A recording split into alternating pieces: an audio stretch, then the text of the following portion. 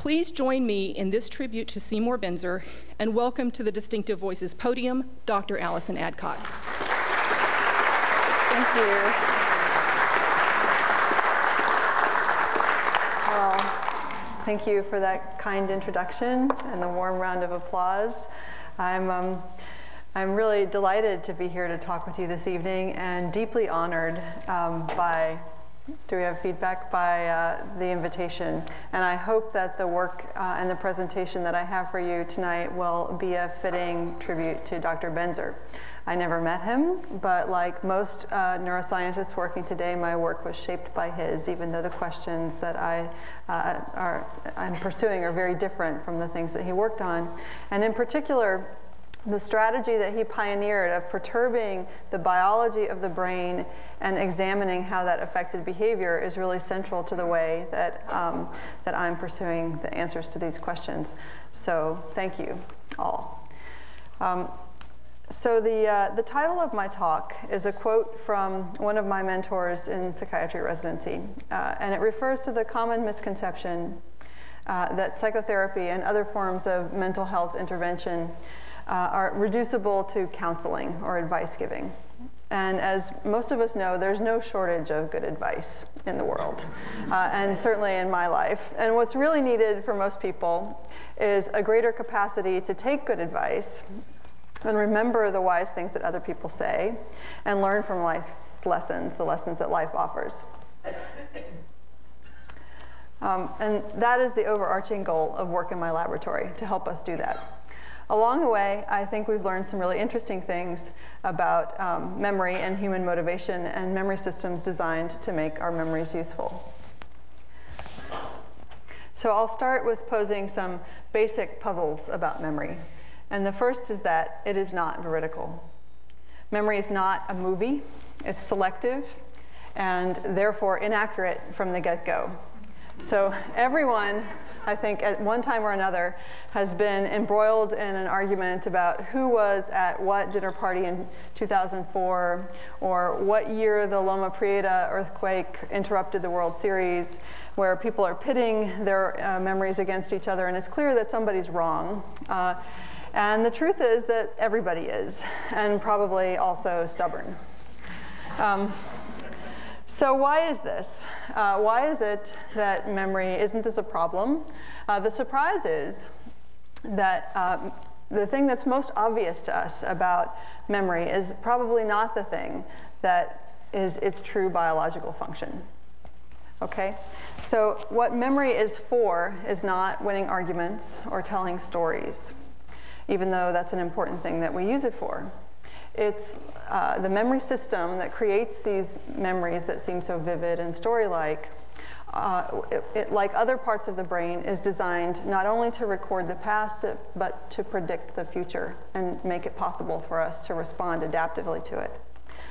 So if that's the case, then what memory needs to do that effectively is be selective. So it really is all about me. It should be selective and selectively focused on things that are relevant to me. And this means that even if two humans are in the same place at the same time, they form different memories because they want different things. So if you ask these two people to report their memories of this event, chances are they would say pretty different things. And that's because, at least in part, that what matters to him at the outset is not what matters to her.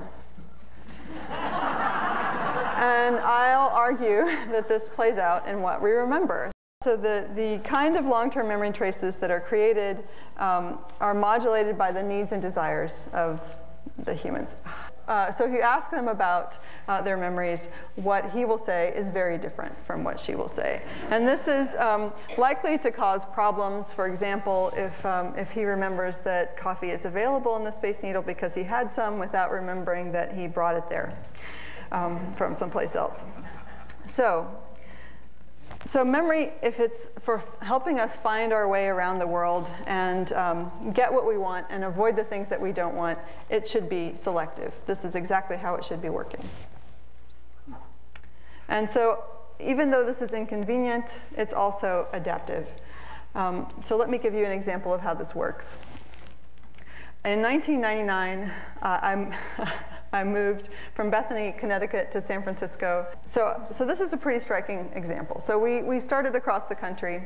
We packed all of my stuff into my camper on top of the pickup and headed along this route. And we didn't have much time, so we stuck close to the freeway. And the coffee that we found along this route was reliably dismal. And to make things worse, my espresso maker was sitting just out of reach behind the window in the truck that showed me what was in the camper top. So I could see it there shining like a beacon. And for the next 3 days, I would get my cup of pale truck stop coffee and sit in the truck and look back longingly and try to pretend it was going to be okay. Until after about 2,000 miles right there, 2,000 miles of watered down coffee in Vail, Colorado, we passed a sign that looked something like this. Now, I don't know if you can see that little logo in the corner, but I spotted it from a long way down the freeway. And then we got off at the Vail exit, and we turned left and went under the freeway and headed up a little hill to the south, and then turned right to go to the west, and found a little plaza. And to this day, all these years later, I've never been back to Vail, Colorado, and I can tell you about the layout of this city, even though there's nothing very interesting there, right? And in fact, I remember this mental map of Vail better than I remember how to get to some objectively much more interesting and distinctive experiences, like Arches National Park, and a place that isn't in any park that we pulled over because the National Geographic Guide told us to, and took pictures of dinosaur footprints, right? And those are somewhere in here, right? So I have a very detailed and durable representation of a place where I expected to get something that I wanted and some other happy memories with fuzzy details. Okay, now that's a nice story, but what about some data? So here's how we study spatial memory in the lab. And this is essentially a navigation video game. This pool is a featureless pool, and the object is to swim through the water to find a hidden platform. You might have guessed that this is modeled after a task for rodents, not necessarily for people, but it's very well studied, and it's really reliably dependent on a part of the brain that we're interested in. And it's a lot like what people call dead reckoning. So you have nothing to guide you except the abstract paintings that are on the wall. And your goal is to find the submerged platform that will get you out. And the catch is, in this version, there's also a bad platform. And if you touch the bad platform, the trial is over. And we have several different measures of learning. We have how many times that participants make it to the right platform, how long they take, how long the path is. And on all these measures, if we offer people a cash prize for the good platform, reward motivation improves all these different kinds of learning. Now, you might be thinking, sure, any kind of motivation improves learning. But in fact, if it turns out that if we incentivize this task in a different way, by giving people a mild electric shock when they hit the bad platform, or if they take too long, it actually impairs learning, not enhances it. And here's the direct comparison. So we have, these are both comparisons with the unmotivated condition. So approach motivation, the reward cue, increases performance relative to no motivation, and avoidance motivation decreases performance relative to no motivation, okay? And one of the most interesting findings from this work is that we were also tracking arousal, so autonomic arousal in these individuals, and even in the objectively positive condition. So the people in the shock condition, everybody gets aroused, everybody gets nervous. In the reward condition, there are still some people that get nervous when they're doing this task, and those people who get aroused, this line represents everybody as individuals as dots. So the worse your performance, the more aroused you are in the reward condition. So for some people who treat the reward opportunity as though it's a threat, it interferes with their learning, okay? Now, these kinds of patterns suggest that we might need greater precision than just motivation to understand this relationship, which is true. And ultimately, I'm interested in more precisely defining these relationships, but even more interested in the biology underlying them. How does this happen? How does motivation influence memory formation? And most importantly, how can we leverage this to enhance human function in the world? And those are the questions we're working to try to answer. So to introduce the next set of studies, I'm going to give you a brief tour of the brain systems that we think are involved in the how question. And this is a stack of MRI images of the human brain. And here's the front of the head over here. And here's the back. And I'm going to rotate it. We're going to slide through it. And it's going to start rotating. And that cortex is going to disappear so that you can see the things that are underneath it, the ventricles and some of the machinery that's embedded underneath the cortex. And the cortex, that wrinkly covering, is the thing that most people think about when they visualize the brain. But actually the things that are underneath it are really critically important too, especially for memories. So now I'll flatten these regions into 2 dimensions so that I can talk about the relationships between them. Now, the circuits that I'm highlighting have 3 main kinds of structure that are really consistent with their function. The wrinkly bits over here, right, are patches of the cortex that you can see from the outside. And the cortex is basically just a big sheet of cells that can represent lots of different kinds of information. It has some specialized structure, but basically its function is defined by what other parts of the brain it talks to. In contrast, these things that have very definite shapes are specialized memory machines with elaborate architecture that really tightly reflects their function. And today I'm going to focus on this one, the hippocampus. And finally, there are these tiny little collections of cells that modulate the activity in the rest of the brain. And these set the gain on memory encoding. So we'll start with the memory machines, and in particular, the hippocampus. This was named by early anatomists for its resemblance to a seahorse. So it's Greek for hippo, horse, and campus, monster. The one on the left is the one that came out of the brain. And here is the slice of the hippocampus through the crossways so that you can see this sort of jelly roll structure of it. And this is stained using a technique called brainbow, which stains the neurons lots of different colors so that you can see each neuron outlined. And you can see it's very beautiful, isn't it? You can see the individual cells in this kind of staining. And you can also see that this is made up of several different regions that are very different from each other in structure, where the density of the cells is different here, from here, and here, right? And the hippocampus is a great example of classical neurotransmission with a twist. In classical neurotransmission, neurons convey information to each other in a fairly specific way. So these tick marks represent action potentials. That's when the body of the neuron sends a ripple of current down the axon to the downstream cell. And the downstream cell integrates the incoming information and adds it up in complex ways. And whether the incoming information stimulates action potentials in the outgoing cell depends on the kind of chemicals that these neurons use to talk to each other. So inhibitory neurotransmitters dampen the downstream cell, and excitatory transmitters increase its activity.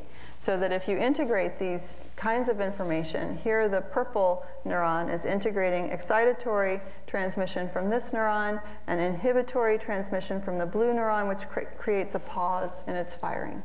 Right? So this is information going from one place to the other in the brain in a really specific way. And the twist in the hippocampus is this. The hippocampus has a lot of recurrent excitatory loops, and its job is to index information in the whole rest of the brain. All the rest of the brain connects with it in one way or another, and divide it into moments that it then records. Okay?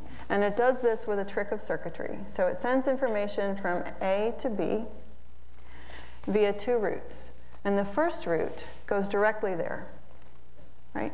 And the second route takes a couple of stops along the way. So you have information that gets to be directly and indirectly. So that region compares the information from a split second ago to the information from right now and detects differences. And if a difference is detected, it connects with all the information in the rest of the brain and makes a memory of that moment.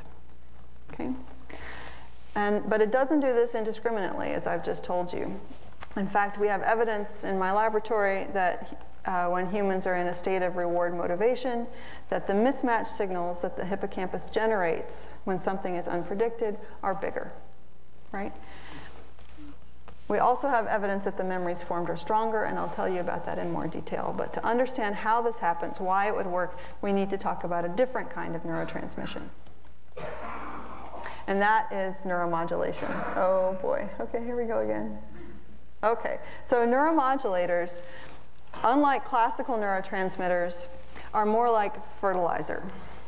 They, instead of relatively precisely sending information from one neuron to another, they send it out to a huge number of downstream cells, a relatively uniform signal, and their downstream cells, and the interactions between the downstream cells, and so on. So in this way, rather than this precise transmission of information, the neuromodulatory systems, some examples of which are dopamine, serotonin, norepinephrine, these may sound familiar to you for various reasons, consists of centralized groups of cells that spread widely throughout the brain and set the gain of circuits and coordinate entire systems, right, to work together. And this is really important because here in these systems, really small biological changes can have huge impact on the rest of the brain. And this is why these are often implicated in diseases like Parkinson's disease, depression, and schizophrenia. Okay, these are the targets of most of our psychiatric drugs. The one that we focus on in my group the most is dopamine. And like other neuromodulators, dopamine neurons project widely to the brain, but they're special because the targets of their projections are selectively regions that are involved in attention and memory. And in fact, we know from animal research that dopamine is necessary for long-term memory formation. If it's not at the synapse, the plasticity doesn't stay. It drifts in and is there for a little while, detectable for a little while, and goes away. Okay? So this little knob represents the dopaminergic midbrain. I'll sometimes refer to it as the ventral tegmental area, or VTA. Neuromodulatory neurons are also special, not just because they project widely divergently to the rest of the brain, but also they get convergent inputs. So they collect information from large areas of the brain and integrate it, a lot of different information, into a relatively uniform signal, a simple signal. So these kinds of neurons tend to respond to important or meaningful events. So what do I mean by important or meaningful events? Things like reward cues. Okay, this histogram is from the primate dopaminergic midbrain, an electrophysiological recording from dopamine neurons. And these are time-locked to events in the experiment, like the delivery of a reward, which in this case is probably juice, not coffee. But notice that there's also, so you can see this cluster, this burst of firing. So the height of this represents how many spikes there are. This burst of activity right after a reward cue, but also this ramping up of activity around the predicted time that the reward is about to occur, right? So this is anticipation. And this is the state that we've been inducing in my lab to try to enhance memory encoding. Okay. I've used an example here from primate physiology because it's beautifully precise. You can see exactly how things are laid out. But fortunately, we can see something similar in human brains without electrodes because changes in neuronal voltage require energy, and because they require energy, they withdraw oxygen from the blood and change blood flow. And we can detect these changes with MRI that's tuned properly. And we refer to this response, the extraction of oxygen from the blood and the subsequent dynamic influx of oxygenated blood to that region, as the hemodynamic response. And the technique that we use to detect it is functional MRI. We also sometimes represent these as gradients because they're blurred responses. They're not as precise as neuronal activity. And here is an example from my laboratory of a similar response in the human dopaminergic midbrain. Here's the front of the brain, the back of the brain. Here's the blow-up section that's been extracted. This is the ventral tegmental area where the dopamine neurons live. They extend backward in the substantia nigra also. And here you can see the little bits of hippocampus on either side of it. So this is activation during the time that the people engaged in the task are waiting to make a motor response to get a monetary reward. So they haven't done anything, they're just preparing. Okay? And in a moment, so in this case, the appetite is for winning money, for a motor response, and in a moment I'll show you a similar pattern for people waiting for important, valuable information. These brain responses to reward cues vary a lot across moments in time and across individuals. I probably don't have to tell you that you don't care as much about money every moment the same amount, and certainly it varies across individuals as well. But the fact that these brain responses vary mean that we no longer have to guess about whether somebody else is motivated. We can measure their brain response to the reward cue and use it to predict later behavior, including learning. So we can see direct relationships without having to figure out whether we're motivating people or not.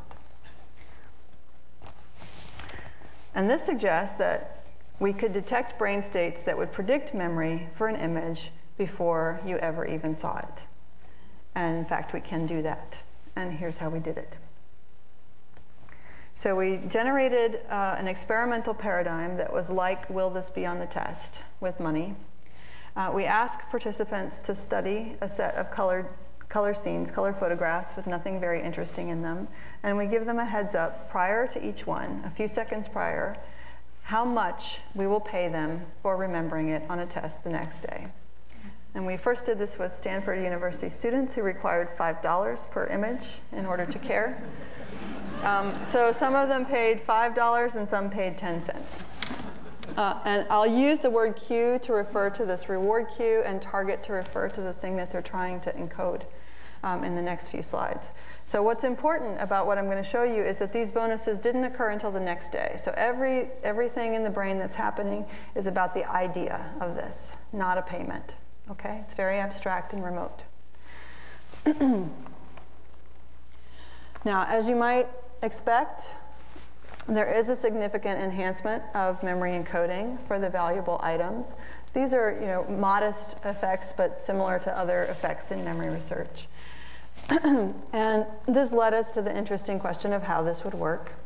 And was this because of a brain state that we could detect prior to encoding that was separate from the processing of the stimulus? So we went looking in dopaminergic midbrain and in hippocampus for the reasons that I've told you about, and we imaged using fMRI during learning in this motivated memory task. And we assessed memory with a recognition test the next day. We showed people twice as many images as they had actually seen and asked them to pick them out of the lineup. We used the performance on the memory test to backsort the information, the imaging data that we had collected during studying. And we looked at brain activation both during the processing of the stimulus, during encoding, and during this anticipation period. Using these behavioral data, we divided the imaging data into high value and low value information and broke it down further into whether or not the participants remembered the images when they saw them the next day. Okay? So this color scheme is important in the next slide. Green is for things that were remembered. Gray is for things that were forgotten. And this is the region. This is not activation in this task. This is how we found the regions that cared about reward. We used the reward task where people are just pushing buttons. And we interrogated those regions for their relationship to memory formation. So you can see that for items that were remembered, this region was activated. The green bar is up. For items that were forgotten, this region was deactivated. The gray bar goes down, right? So this is a region that predicts memory formation for high-value information, not much difference for the low-value items, and it's only during the anticipation, it's not the processing of the stimulus. So this is a preparatory response. The VTA is anticipating memory formation for valuable information. If we look across subjects, there's also a relationship between the size of VTA activation, where the dopamine neurons are, and their memory performance.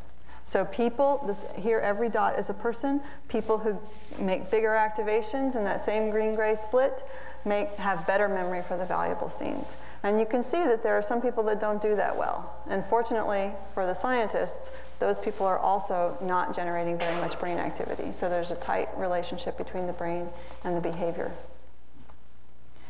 And finally, if we look at the coupling between the dopamine region in the VTA, and we look for the whole brain, look at the whole brain for regions that correlate with this on a moment-by-moment basis, we see the hippocampus. So this is the long axis of the hippocampus, looking maybe less like a seahorse. And here's a blob that says this region is tightly correlated with the dopamine regions trial to trial in a way that predicts memory. Okay? So we have VTA and hippocampal activation evoked by reward cues, predicting memory for upcoming experience. So this looks a lot like a candidate signature of motivation to learn. But what about other kinds of motivation? Is reward motivation special?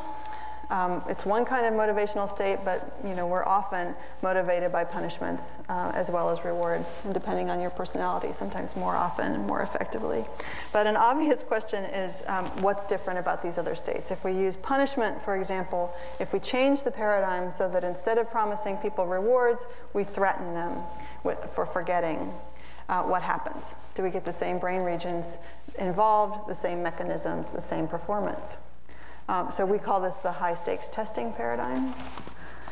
And before learning, we tell people that when they come back for their memory test the next day, if they forget the image that we've shown them, we'll give them a mild electric shock, which we demonstrate before learning. Yes. So it's important to tell you that after they finish studying and before they go home, we tell them that there will be no shocks delivered at their test. And you can imagine a couple of different reasons why we do this. So one is so they come back, right? But we also, more importantly, are concerned about people worrying and stressing about this overnight, which is not a manipulation of the encoding learning event. It's something different, right? So what happens when they come back? Right, so if we're comparing the shock to the no shock items, we see that indeed the items associated with a threat are better remembered than the items not associated with a threat. But something important here is that the overall performance in this condition is far lower than we saw under the reward condition. So indeed there's a difference for motivated versus unmotivated learning, but the entire context of learning seems to matter. This should be followed up with a direct comparison, but there's a pretty dramatic difference between performance for these studies. Oh, here's an unnecessary animation. Okay, and the neural substrates of this effect are really different. We don't see VTA activation. That's somewhere in here. What we do see is activation in the amygdala that predicts memory encoding. The amygdala is a region that's long associated with threat processing and emotion. And again, across participants, we see that this anticipatory threat response predicts memory encoding. So there is a relationship. And the threat of shock also increases correlations between the amygdala and, again, the hippocampus. But the temporal relationship is different. So now we don't see a correlation at the time of the cue during the anticipation. We see a correlation at the time of processing the stimulus. So this is a really different biological mechanism.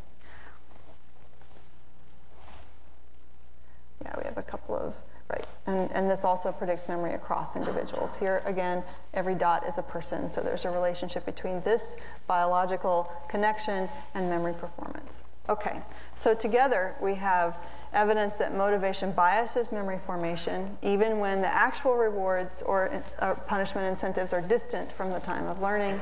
We have evidence that the neural implementation of that behavioral effect happens in the moments prior to experience. And we have evidence that the neural architecture of motivated effects on memory is incentive specific. It's not the same for rewards and punishments. So what does this mean about how we should drive these systems to produce adaptive memories? And I would say that the first answer is it depends on what you want people to learn.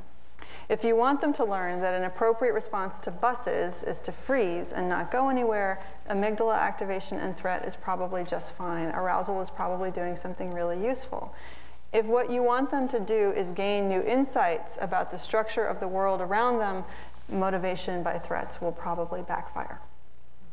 Okay.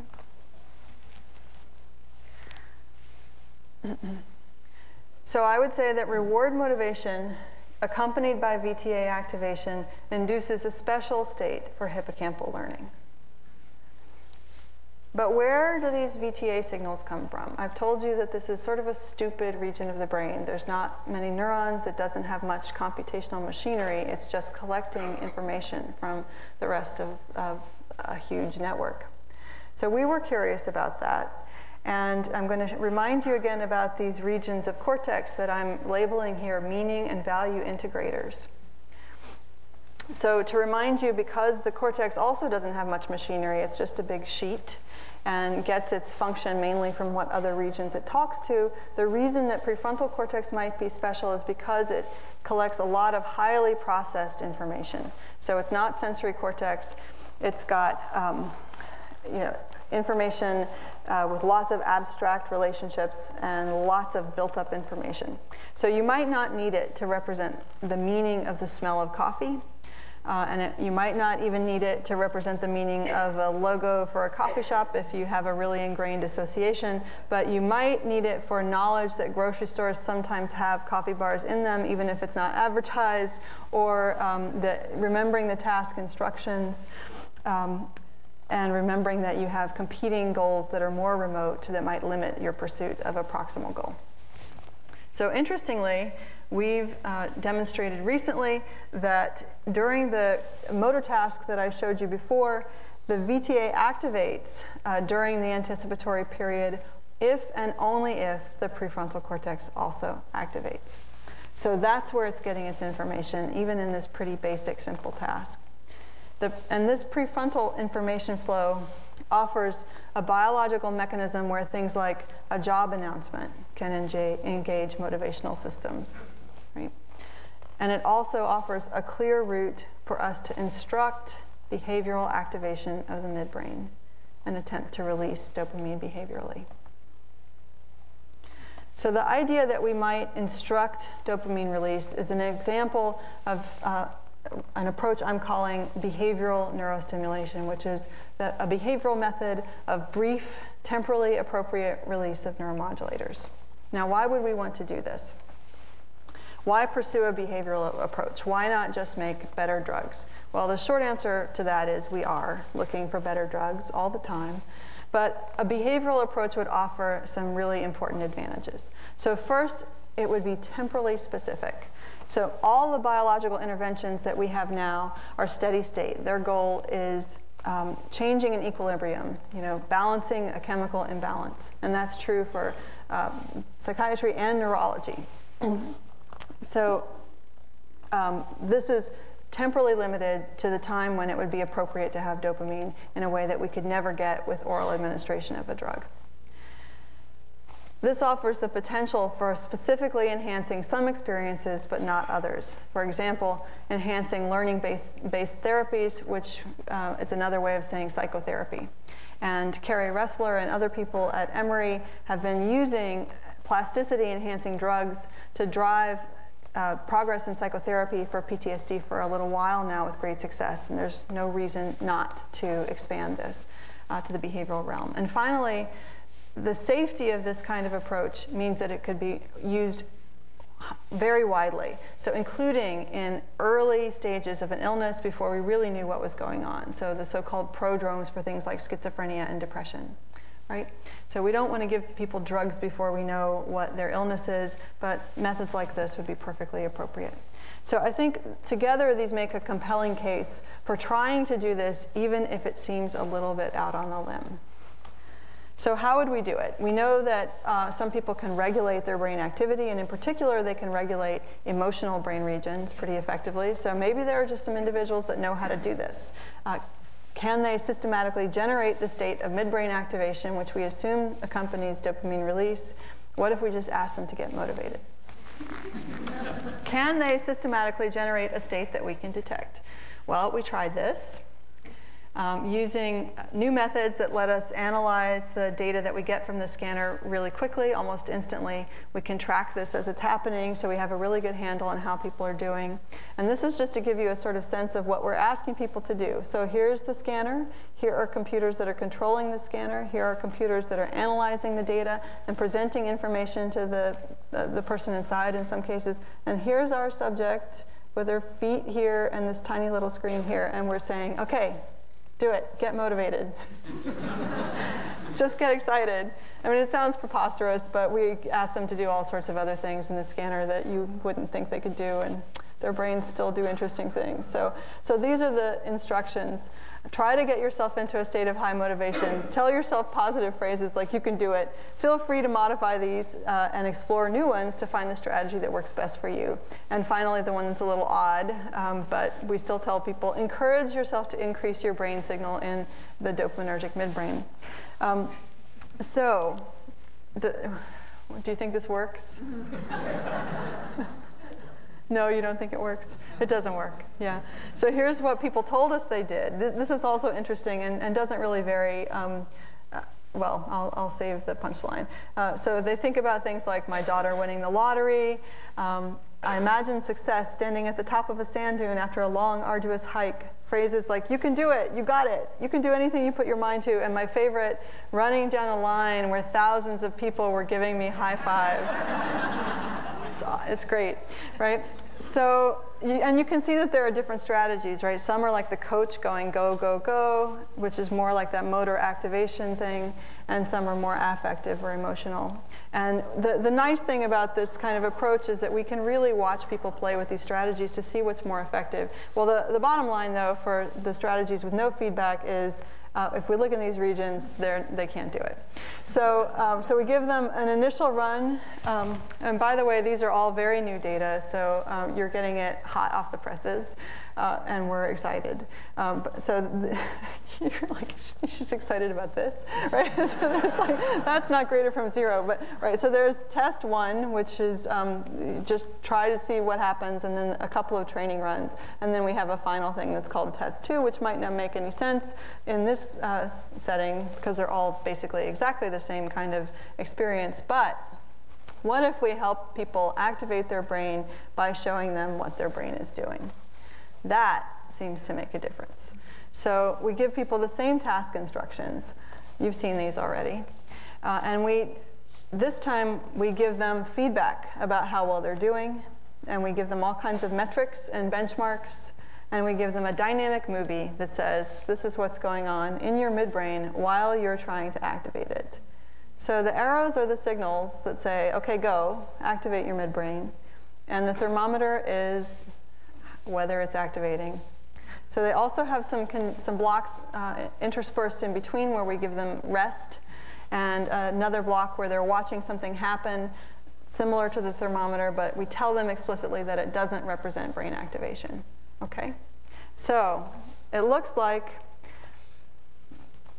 so these are 14 subjects. If we give people the feedback about what strategies are effective versus not effective, they actually get better at increasing activation in their midbrain. So this is the test run. It's not significantly different from zero. They get a little better over the course of training, and they retain some of this ability when we take the feedback away. Yep. I didn't believe it would work. But OK, so we can't say this is releasing dopamine. fMRI doesn't tell us about that. But we can follow up on these kinds of results by using PET and other methods that will tell us directly whether dopamine is being released with this method. But what is clear is that participants are intentionally activating their dopaminergic midbrain. And if you recall, that's the measure that we use to predict memory formation in the motivated memory task. So we may not need to know what specifically is happening in terms of the neurotransmitters if we're just driving this system. in order to increase hippocampal function. So that's one of the things that's exciting about it for us. There's this sort of side question of, is this an alternate pharmacotherapy that crops up out of this basic question of how do we drive the hippocampus to work better? And this is exciting for a few reasons. So I've told you that the hippocampus isn't just about memory, and here are some other things that it's really clearly good for. Anticipating the future, envisioning the future, and this is not just about planning or figuring out what's going to happen, it's also about having an affective relationship with the future, right? So this is highly relevant to illnesses like depression. Learning from delayed outcomes requires a memory of what happened that goes beyond you hit your knee and it hurts. If you need your hippocampus to tell you why your bank account is empty when you spent all your money a week ago. Right? So those kinds of relationships and learning from them require a long-term memory structure like the hippocampus. We also need it to make choices that we've never made before, because if you haven't made the choice before, you don't have any kind of habit system to rely on. And it establishes the contexts that are appropriate for habits to continue or to cease. So it's okay to do this versus things have changed and you're not in Kansas anymore. In other words, the hippocampus is a memory system that should catalyze rapid behavioral change. And as a psychiatrist, this is one of the reasons that I'm very interested in it and how it works. So this brings me back to an old joke that people like to tell about psychotherapy that contains, I think, our basic challenge. How many psychiatrists does it take to change a light bulb? Does anybody know the answer? It has to want to change. Yeah. So maybe our work will help us understand how to domesticate this motivation or even curiosity. And this brings me to my final point, which I'm also disguising as a joke, but I actually think it's very important. So here's good shrink, bad shrink. And the good shrink says, face your demons. And the bad shrink says, oh, take a pill. And we have a tendency to dichotomize these approaches to treating behavioral problems of various sorts. And this exists both among clinicians and among our patients, but in fact, it is not either or. The best practice is not either or. Where over and over again, we see that medicine alone is not enough. People do better when they learn how to adapt to their changing environment. And most of the time, what we're doing with our medicines is making it possible for people to learn, right? Unfortunately, our biological interventions that we have, everybody knows that they're not as specific or as effective as we'd like them to be. But nobody should think that I'm suggesting that anybody stop taking medication because it's the best we got right now. But psychiatry, neurology, all of the allied fields concerned with brain function are well positioned to build on our increasing understanding of these circuits and the way they change with behavioral contexts. We can use drugs that increase neuroplasticity, including growth factors and classical neurotransmitter agonists. We can use dopamine, which I've told you is essential for lasting plasticity. You may already be familiar with deep brain stimulation for illnesses like Parkinson's disease and depression. These directly stimulate the kinds of neuromodulatory systems that I've told you about, but obviously they require electrodes in the head, so they are not going to be widely applied unless people are really sick. Nevertheless, we have other methods for stimulating these circuits directly, including transcranial magnetic stimulation, and I hope I've convinced you that it is realistic to think about behavioral methods of attacking these circuits and changing them and bending them to our will, the way that scientists like to do. But I think we can then translate that approach to something more flexible and more like therapy, even though the things that I've shown you are really not that. They're really experiments. So neuroscience has really moved us well beyond the view of the brain as a bag full of receptors and chemicals that needs to be balanced. And fortunately, our interventions are starting to follow suit with important and interesting implications for how we think about learning and memory. And that is my message. So these are the people that I have to thank for this work, including my funding sources and your tax dollars at work. And I thank you for your time and listening, and I'm eager to hear your questions.